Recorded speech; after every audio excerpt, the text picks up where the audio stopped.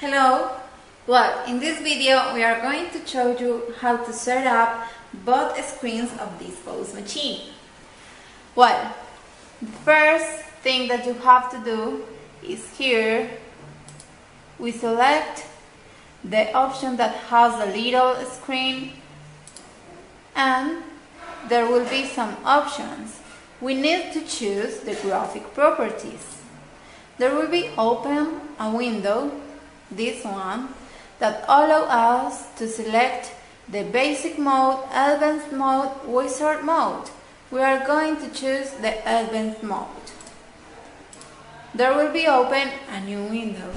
Here are the settings, the general settings and other settings for our POS machine. In this case, we need to set the displays options. So we choose the multiple displays. Here in operating mode, you have three ways to operate your POS machine. The first one is single display. When you choose the single display option, you only will see the things that you do in this screen. When you choose clone displays, both displays are going to show the same thing to the person that is over there or the person that is over here. It will show the same thing. And the third option is extend desktop. So in this option, the difference is that in the principal display you will manage the things that you want to manage, and in the other display you can show some promotions or do some marketing to your products, brand, whatever you want to do the marketing. We are going to choose in this case the extend desktop.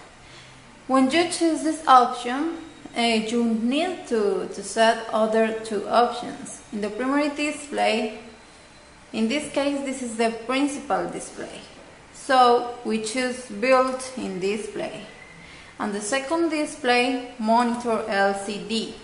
The monitor LCD in this case is this display that is 12 inches, and the principal one is 15 inches. Then we click apply. The settings are going to be okay, which is okay, and we want to show you how will it be. Now I'm going to select a PPT that we already have here with some pictures. When you are in the PPT, you need to go to a slideshow.